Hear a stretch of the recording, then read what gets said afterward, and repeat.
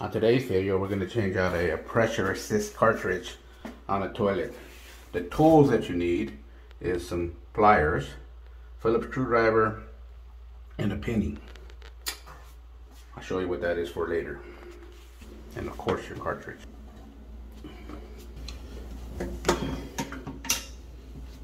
Okay, first thing we do is we shut the water off. And you really flush the toilet. Take this cap off here. And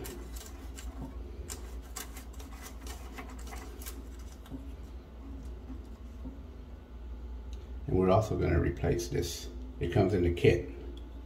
So put this aside for now. Okay, put this aside. And this right here, you can just flip it around and pull it off. You don't have to take that clip off. You could if you want, but you don't really have to. Then there's a Phillips screw right here on this. Take it off.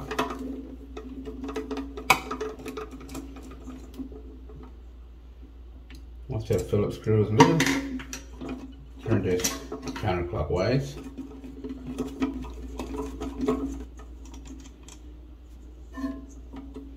Pull this up. Okay, now here's your cartridge. Just take some channel locks or some kind of pliers. Probably would want to use bigger channel locks, but it's the only ones we found. And just put here to get in the cartridge. Just take it off. Counterclockwise.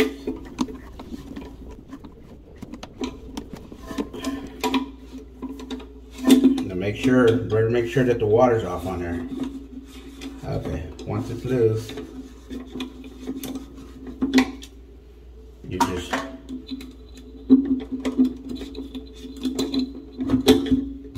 pull it out, the old cartridge. Here's the kit. It comes with a new cartridge.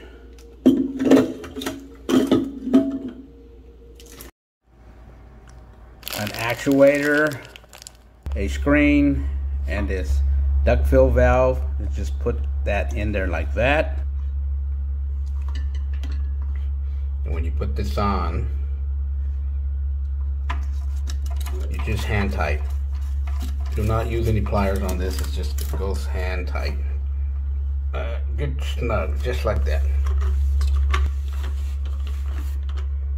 Okay, now we're going to go ahead and put in our cartridge. Put it straight in, and then just begin to turn this by hand until where it stops. Okay, turn your water back on.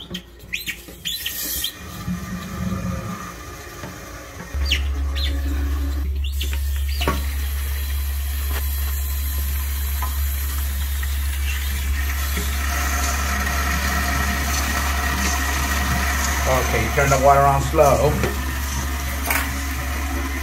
Now, water's coming down to the drain, so that's good. Now let's go ahead and calibrate this. How we calibrate it is, instructions say, you get some pliers, and you turn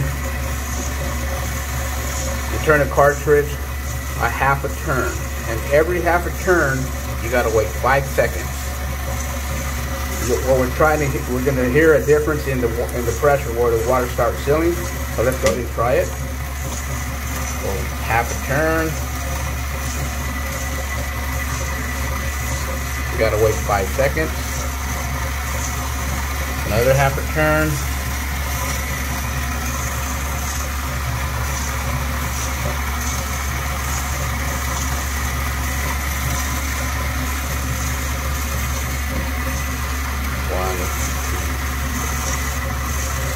Another half a turn. Well, when we start hearing a difference in the water, okay, 5 seconds.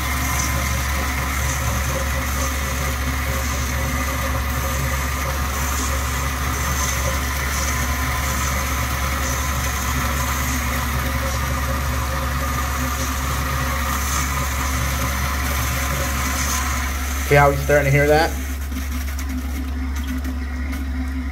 Half a turn. Let's wait 5 seconds.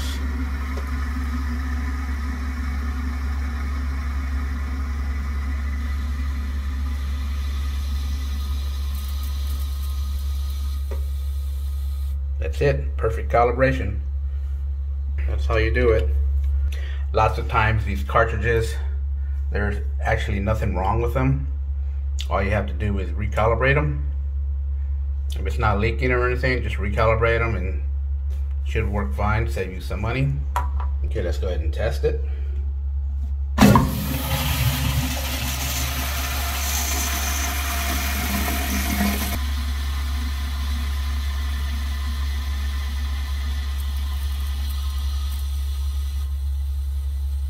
Perfect.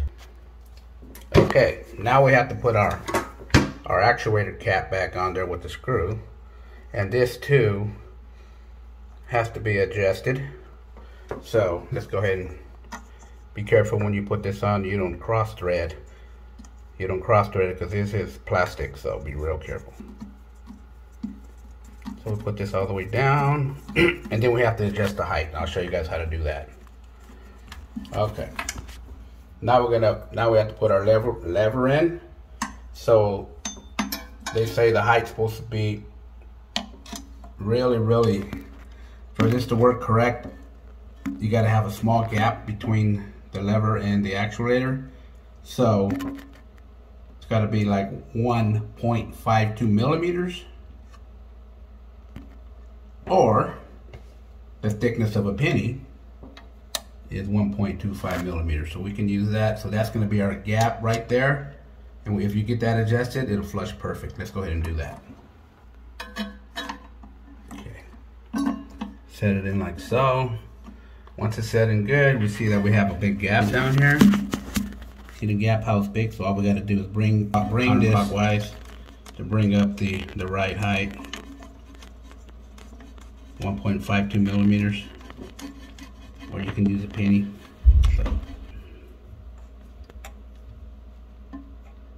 slide it. I mean, it doesn't have to be perfect, but it's what the instructions say. So there it is there. Barely touching. So that's our gap, 1 penny. So now that we got that,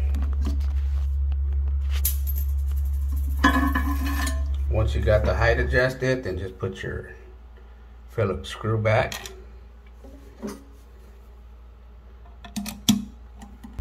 Tighten it down.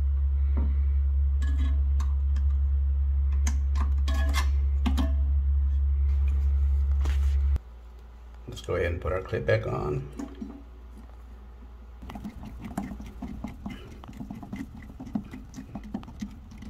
There it is there, that's tight.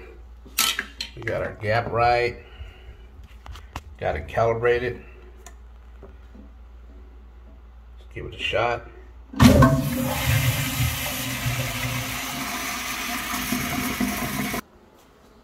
Thank you for watching my tutorial. Don't forget to subscribe and like.